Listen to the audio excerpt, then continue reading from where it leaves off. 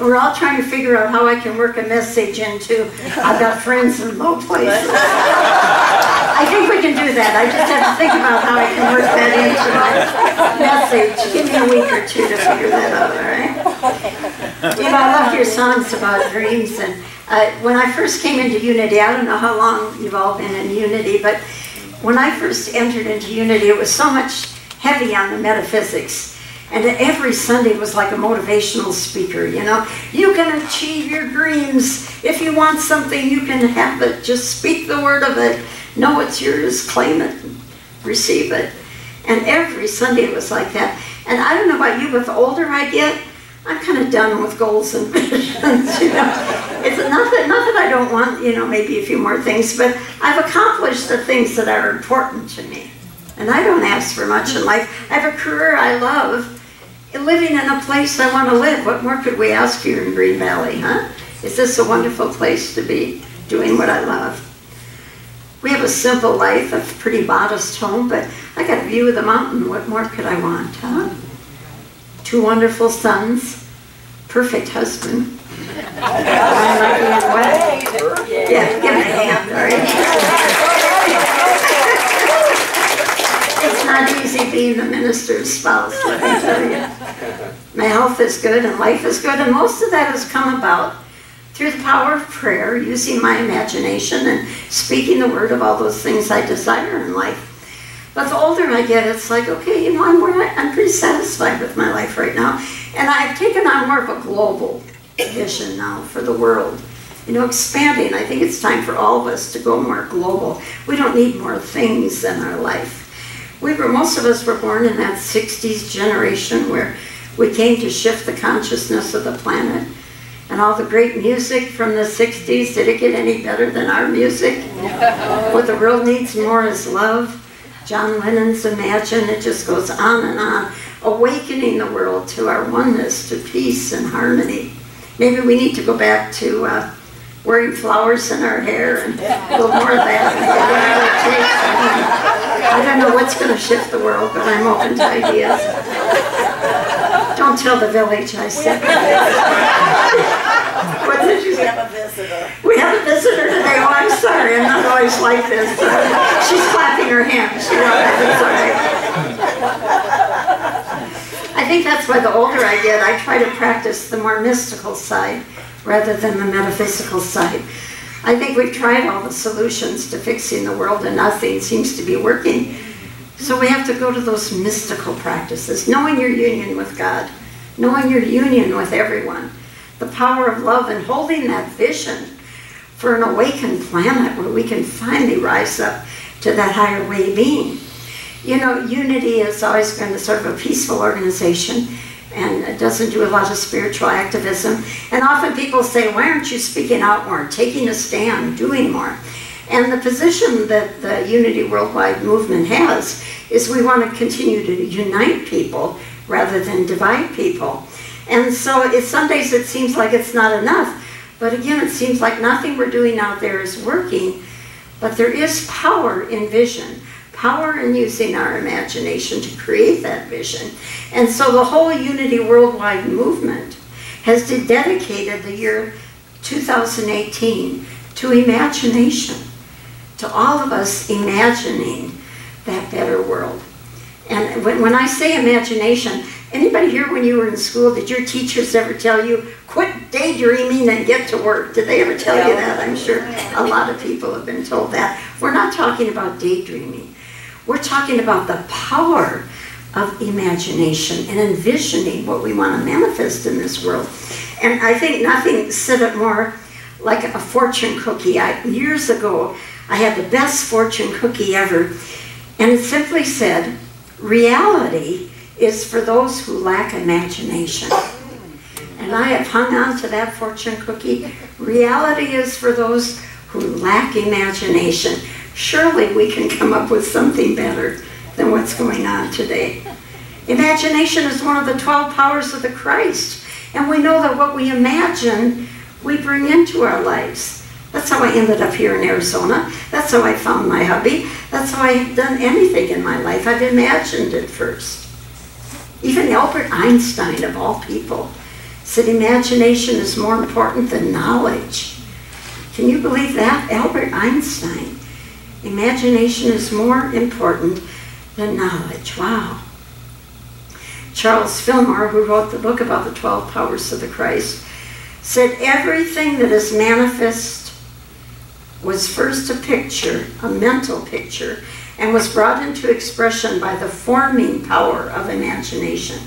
In other words, it's the power that when we realize its importance, it shapes the very substance around us into form. A lot of power. Charles Fillmore, most of you know, we all know Charles was married to Myrtle. Did you all know he had a second wife? This isn't a joke, he really did. But it's going to cost you a cup of coffee and a lunch to hear the whole story, all right? I'm only going to tell you a little bit of it today. But his second wife was Cora Fillmore, and she had been his secretary for many years. And after Myrtle died, sometime later in a respectable time, he ended up marrying Cora. And the people at the village were outraged because they had Myrtle as this saint, and they did not ever want anyone to replace Myrtle Fillmore. I think they worshiped the person rather than the message that she actually taught. Anyway, buy me a cup of coffee and I'll tell you the whole story, okay? But for now, Cora wrote a wonderful book. She's the one who helped compile a lot of Charles Fillmore's classes into books. So without Cora, we might not have all those books. Anyway, she wrote a book called Christ Enthroned in Man, and she too talked about imagination.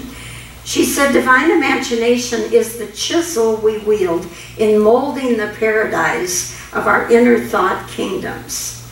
In other words, like a sculpture, we chisel that marble with our imagination until our world reflects it. Powerful stuff. One of the 12 powers of the Christ.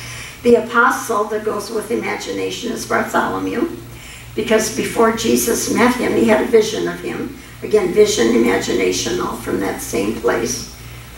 And the place in the body where we focus on imagination is the third eye, or the pituitary gland. And we use that power now collectively to build a global vision of a more awakened planet. Each of us acting as our own tuning fork by tuning like we did today, coming together in that higher vibration of love so that we can send that vibration out into the world. And some days it looks like we're standing around doing nothing. And people say, why aren't you doing more? Well, we are. We're being that tuning fork for the world. We're sending that vibration out. Last week I talked about this world just being an illusionary dream.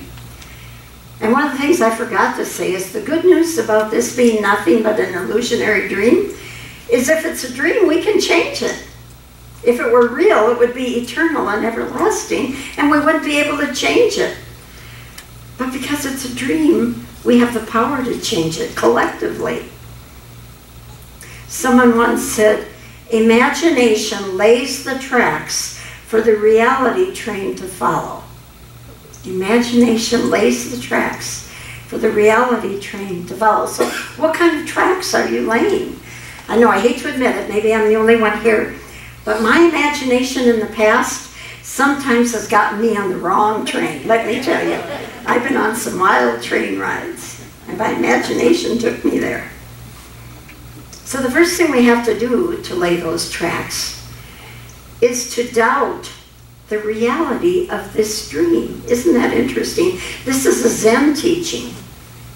A Zen teaching is we have to doubt the reality of this dream. Now let me read you what they say.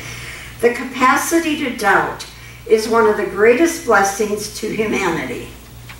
The religions of the world have been enemies of the world because they've been cutting the very roots of doubt, and there is a reason why they've been doing that, because they want people to believe in certain illusions that they've been preaching.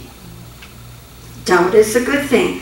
Why have people like Buddha been so insistent that whole existence, except your greater self, is made of the same stuff as dreams are made of? Begin to doubt the dream. Doubt the reality, and then you know you can change it. That we have that power. That's how we fell, the fall. We fell into the lie of separation, the biggest lie we ever didn't doubt, that there is actually such a thing as separation. We became attached to the dream, made it real.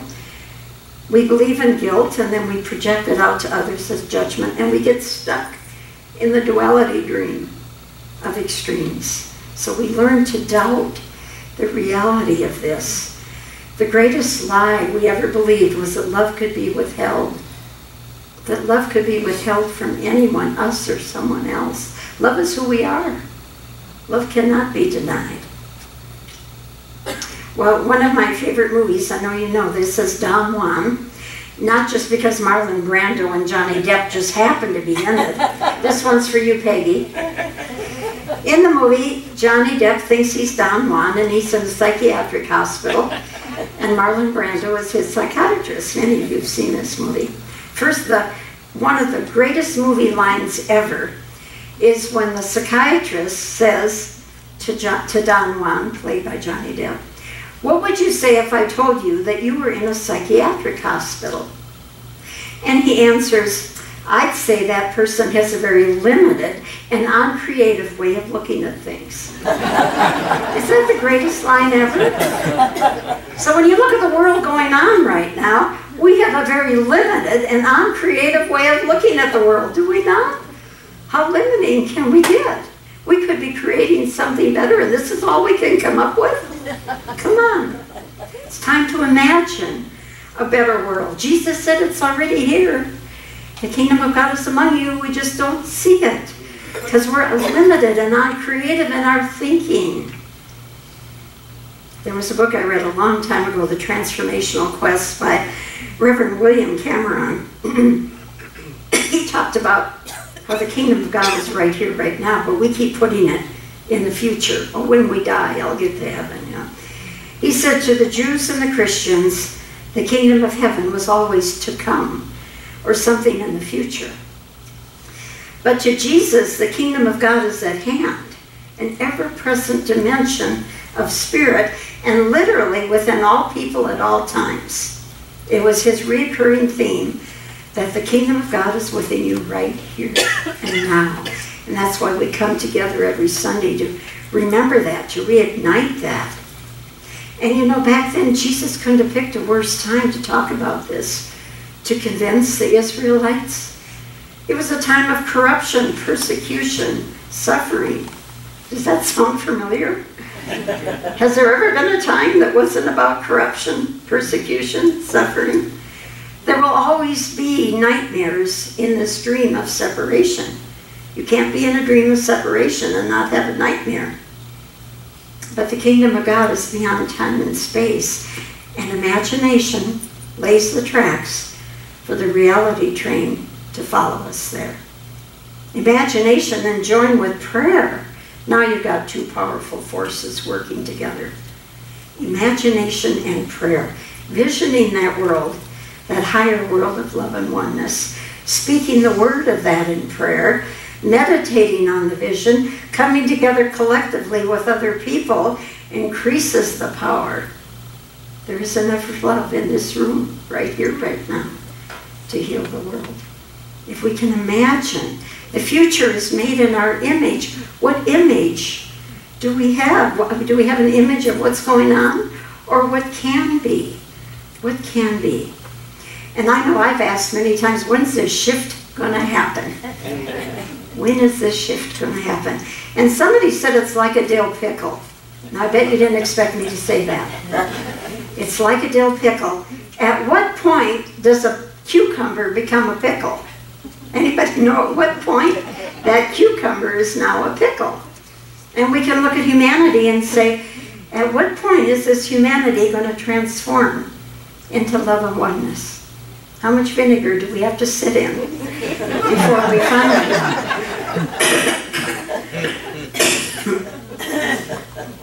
I've got to get a drink of water. Okay. Sing a song while I do you want. Well, the board is going to meet tomorrow night. We've been planning a visioning session for a couple months now, and something has always come up that we've had to postpone it. But tomorrow night we're going to get together and vision the future of this church and what we'd like to have happen here. So you've got 24 hours to contact a board member if you have a vision that you would like to be included in the vision, in our visioning. And we know that it takes time. It's all in divine order. I mean, back on the wall there, back by the desk, is a, yeah, Charlotte is showing it, is a picture, the original vision of this church. Do you know that we're sitting in the fellowship hall? And that's the vision of the sanctuary that was never built. And you know what? It might take another 10, 20 years before it's built. Who knows? But that vision still sits there. It's like everything. It takes time to ferment. And so we still hold the vision, knowing that everything's in divine order. But I don't know, for this world, I've got hope. I am an eternal optimist, and I still have hope. And you know, it really helped me, the royal wedding of Harry and Meghan. Now, I'm not one of these people that had to see the wedding. I didn't watch it. And I'm not one of these people that reads all the magazines, although I did want to see what her wedding dress looked like. But the thing that impressed me the most was she had this wonderful evangelical black minister that gave that message in that wonderful style, gave the most wonderful message on love at the wedding. And the exciting thing about it is that particular post of his message has been shared more than her wedding dress because the message was so powerful. And so what I'd like to do to close today is have you all shut your eyes if you're comfortable with doing that. And I'm just going to read you a small part of it. I'm not going to read the whole thing, of course. But would you imagine with me his words now? And his name is, oh, I had his name typed here somewhere. Now I can't find it. Okay, here he goes. Think and imagine a world where love is the way. Imagine our homes and families where love is the way. Imagine neighborhoods and communities where love is the way. Imagine governments and nations where love is the way. Imagine business and commerce where love is the way. Imagine this tired old world where love is the way. When love is the way, unselfish and redemptive. When love is the way, then no child will go to bed hungry in this world ever again. When love is the way, we will let justice roll down like a mighty stream and righteousness like an ever-flowing brook. When love is the way, poverty will become history. When love is the way, the earth will be a sanctuary. When love is the way, we will lay down our swords and shields down by the riverside to study war no more. When love is the way, there's plenty of good room for all God's children. Because when love is the way, we actually treat each other well, like we're actually family. When love is the way, we know that God is the source of us all, and we are brothers and sisters, children of God. My brothers and sisters, there's a new heaven, a new earth, a new world, a new human family. When love is the way. And so let us take those words into our heart and let them ferment there. Until the world becomes that transformed state of the kingdom of heaven on earth. And love reigns, and peace and harmony and joy. We are one with each other, one with all life. We are divine, we are love by nature. And we extend that to each other in grace. We say thank you, Father, Mother, God, in the nature of the Christ, and so it is. So it truly is. Amen. Please join us in singing Imagine. Let's sing the